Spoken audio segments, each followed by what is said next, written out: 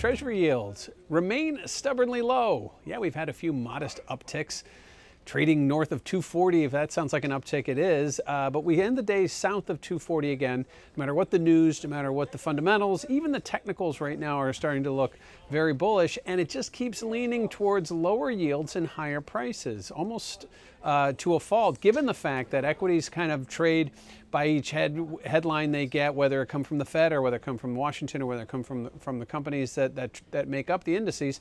It seems that the bond market seems very much one-sided, and that is when you start to see things calm, when you start to see things normalize, the bond market takes one step towards that and then two steps the other way, and that's kind of what we're seeing now. 10-year note yields below 240, remaining below 240, despite the fact that things we heard today, and I think that market volatility is starting to show you that, yeah, there is some concern here as we start to see market volatility uptick. We're not on the year-to-date highs. We're sort of somewhere just shy of them, but ultimately I think the market's now looking for the potential or possibility of a breakout. And in order to see that, we need to see yields push in the 10-year sector down below 237. And if that happens, I think you start to see, kind of an exaggerated knee-jerk move. Likewise, I think that'll sort of send ripple effects throughout the other asset classes. I don't know how stocks would continue to perform well if bond yields continue to plummet. And I think that it continues to be that flight to quality move. So right now, bond yields on the lows of the range, nearing the year-to-date lows, while equities sort of trade up and down with whatever happens to be coming along the tape. I think today's FOMC minutes that came out didn't reveal anything new.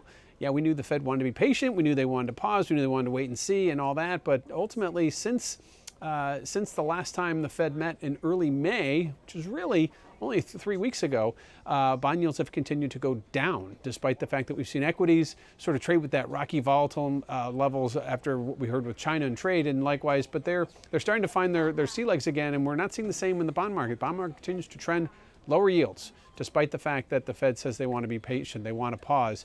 They don't want to do anything. They see supportive growth, they see supportive economic data. Likewise, the ripple effects from overseas and trade have not yet harmed what is supposed to be a recovering U.S. economy. So I think the bond market right now standing on an island on its own while equities trade, while the Fed talks, while the dollar rallies, and while we start to see some of those other asset classes normalize, the bond market remains the one that stand out as we continue to see lower yields push, and I think a trade below the year-to-date lows of 237 will bring in more buyers and will only create more questions until we start to see some of this unravel. And I think at this point, the equity markets are going to have to be the first to go, but if they trade away from expectations, that means lower equities, which will only feed this bull market in the bonds.